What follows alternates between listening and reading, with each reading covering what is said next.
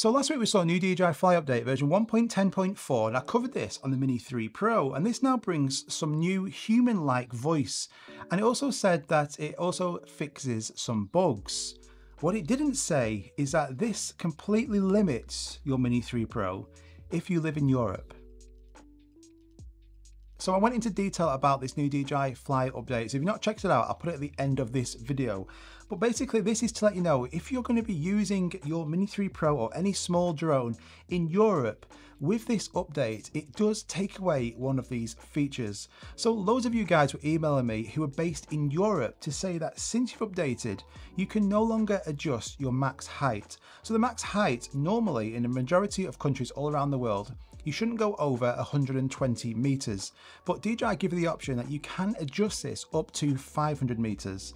But unfortunately in Europe this is no longer the case, and this is due to the new EASA classification. So this is classed as a C0 drone. So if we look on the actual website, any drone under 250 grams, under the operational restrictions, it must maintain a flight altitude below 120 meters above ground level.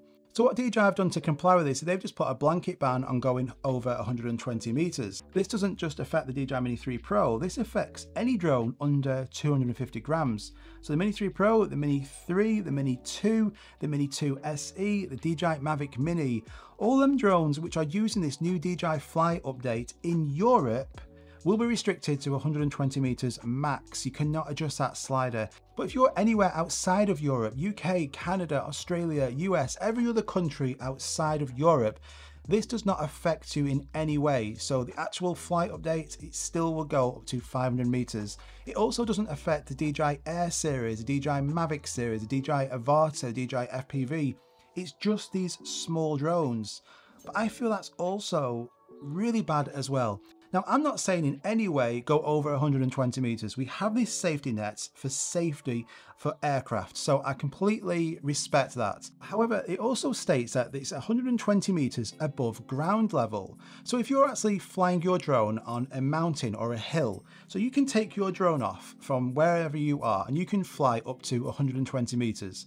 You can also go to the very top of that mountain, so you're much higher now, and then you can still fly your drone up to 120 meters, but you can no longer now fly upwards across that mountain because it's not going to let you adjust the slider. So you're completely restricted, and for that reason, I don't think this is fair at all.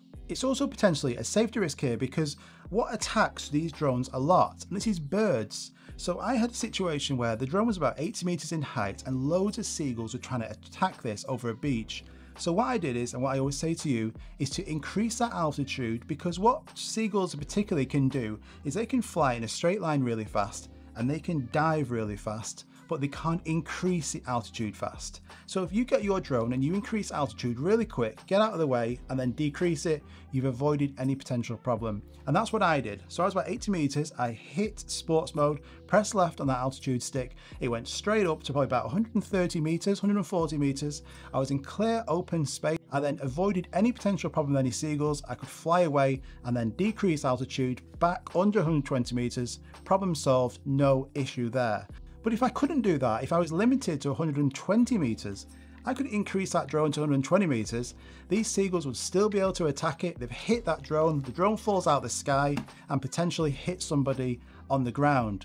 And this is because I'm then limited, because you're not giving me, who's got the experience to know how to avoid these problems, to get out of that situation. Now, I'm not saying at all you should go over 120 meters and start taking photos and everything, but for just that safety aspect alone, this now takes away that drone pilot's experience to be able to go over 120 meters for just a small amount of time to potentially avoid scenarios. And in Europe, you can no longer do that, so I am disappointed. You can also, when you're on, say, a mountain, for instance, like we were describing before, you can reset your home point, so that then resets it back to 0. Now, the downside to that and problem to that is that your home point now is nowhere near where you are, just to get around this restriction.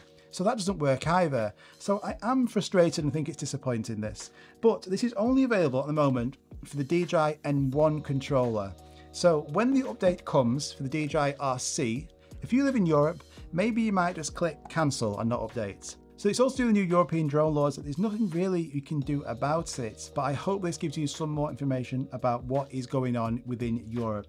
So if you like these videos, make sure you hit that like button. Just comment down below what you think about all this. Have you experienced this? Is this going to affect you? Let me know in the comments down below. I've got loads more interesting tech content coming really soon, some really exciting new products coming out. So make sure you hit subscribe, hit that notification bell so you don't miss out, and I'll see you guys on the next one. Bye bye.